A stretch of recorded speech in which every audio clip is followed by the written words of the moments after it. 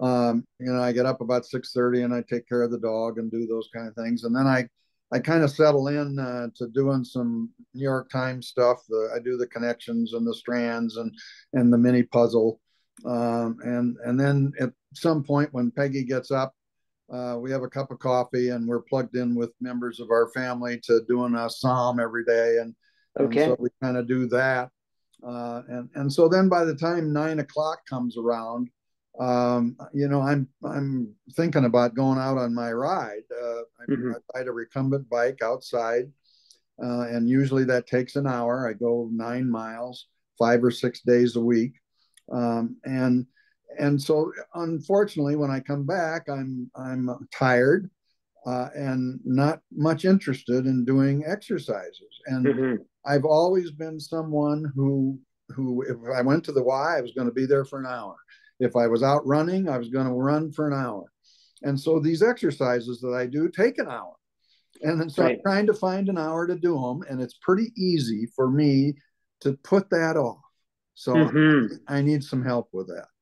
Okay, that poses a good dilemma, and I think we can frame this very well. So, Howard, you go out and cycle with a friend on a regular basis, and knowing that that friend is going to show up, that's basically something we call a commitment device, that you are more likely to engage in that cycling because he's there and he'll be there, so you're committed, and that nudges you into doing that.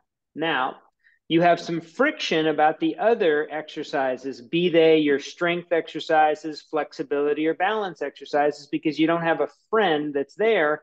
And the friction is you feel that they must be done in a relatively continuous manner because that's your norm, that's your expression of exercise. They must be done continuously, they must be done together. If I'm committed to exercise, once I start, I shouldn't stop, etc. However, with what you've told me about your schedule in the day, we have some opportunities to be able to do some things that we call habit stacking or temptation bundling. Now, rather than getting bogged down in terms, let's make it practical. You mentioned that you might engage in Wordle or strands or connections. What if you did one of your exercises, your sit to stands, as a key to unlock your permission to do Wordle? And then you couldn't move on to strands until you did a different exercise. Perhaps that would be your balance exercises where you're standing on the foam pad, feet staggered.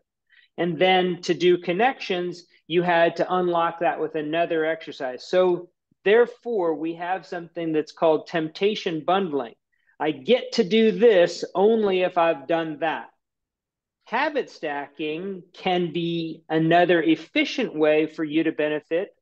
For example, while you're doing Wordle, as you're searching for another word in your mind to trial, you might end up leaning back and sitting forward and leaning back and doing your chair sit ups.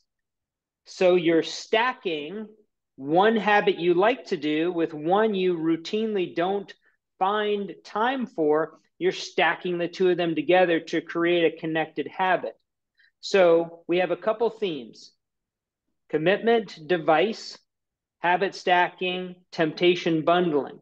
And we know that fitting that into your world where you are going to do a psalm and you can do some sit to stands, you can do your red cord, you can do them before and after. And the other big consideration here that we talked about, the big concept is your exercises are strength, flexibility, skill, and balance based. They don't benefit from being sequentially performed. You can grab them as an exercise snack here and there where they fit in conveniently in your life. So what you're telling me is that I can transition from the mindset of setting an hour apart to exercise to do it at various times during the day.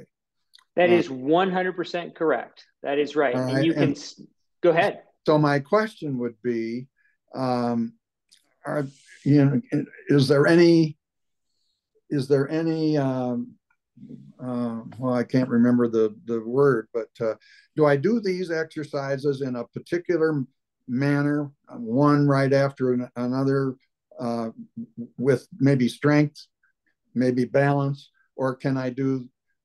I mean, is there any line, any? Gosh, I'm sorry that I'm having so much trouble Is here. there an order of operation? That's what I'm Sure. looking for. It's an excellent question. You framed it just fine for me to understand what you were looking for. And I'll tell you, there's only one asterisk to consider here, and that is this. The exercises that you won't have the energy to do because you feel that you're too tapped out from your biking, or you feel that you would be at risk for performing because you're fatigued from cycling, I would encourage you to consider implementing some of those before you bike. With that exception, because we know the biking is within your figurative and literal wheelhouse, you have extra energy going into it. The cyclist that you meet to bike with, you are not maxing out to stay up with him. So consider doing some of the more challenging exercises before biking because you are unlikely to get to them afterwards. With that exception, there's no specific order of operation. Then it becomes you just choose the exercise that moves you. And that's what's really nice is you have the autonomy to be able to say, I feel like doing some sit-ups. I feel like doing some sit-to-stands. Where's that red cord? Where are my bands? I'm standing next to the pad. This is convenient now. Go grab it. Just like you have an appetite or a hunger or a hankering or a craving for a snack, establish the same for an exercise. You know, we talked earlier about your videos and you're talking about strength, balance, and flexibility. Mm-hmm. So what you're saying is I don't have to do all of the strength exercises at the same time. I don't have to do all of the balance exercises at the same time. And I don't have to do all the flexibility exercises at the same time. I won't even attempt to reiterate that. You've spoken it perfectly. Okay. Well, that makes sense. That's really a good lesson for me to take forward here until the next time that we talk. Yeah, that's excellent. Howard, your time going through this in detail has been formative, and I hope that our information reviewing this will additionally be helpful for other people that are facing the same dilemma. Well, I hope so too.